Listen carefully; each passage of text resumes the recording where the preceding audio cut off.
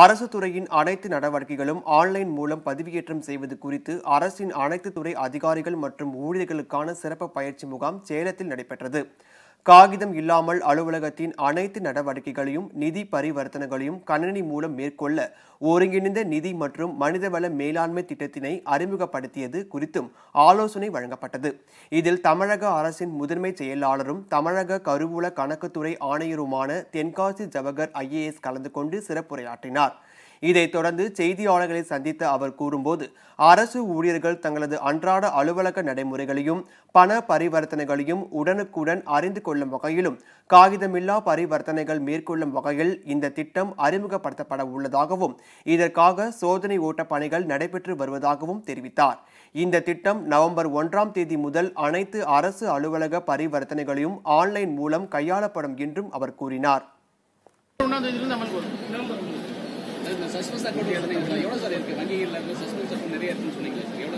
இப்போ ரொம்ப குறைஞ்சு போச்சுங்க. முதல்ல ரொம்ப இருக்கு, இப்போ எக்ஸாக்ட் அமௌண்ட் தெரியல, இப்போ ரொம்ப குறைஞ்சு.